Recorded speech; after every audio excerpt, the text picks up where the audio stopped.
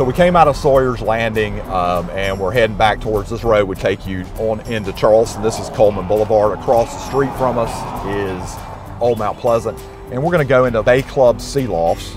These were originally apartments. So when I moved to Charleston almost 25 years ago, my closest friends lived back here and they were apartments, and we used to play tennis back here all the time. So it's a great spot. They were condoed off probably 2006 and have undergone pretty extensive renovation. So you shouldn't have a whole lot to do. A lot of times, and I'll talk about this in the videos as we go, you know, with these condominium complexes that were apartments, a lot of times the apartment owners turned them into condos to not have to do work on them.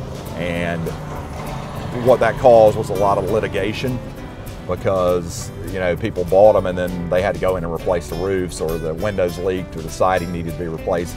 These have all been redone. You can see brand new roofs, hardy plank siding, which if you're not familiar with hardy plank, it's like a wood cement composite, so it won't rot and bugs don't like to eat it. So it's, you know, these would be good units to consider if you wanted to buy a second home here and didn't want to, you know, pay top dollar. I mean, I think these things, I was in one a couple of weeks ago with an investor, and I think they're in the $200,000 range.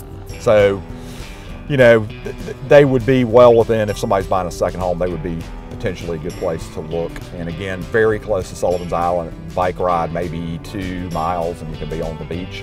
And about 7 miles to downtown Charleston. You've got boat storage here, which, you know, if you're a second home person or you're just, you know, a primary home and you have a boat, to have a place to store it a lot of times is a plus, and that's just, you know, living here, you get an area to park your boats.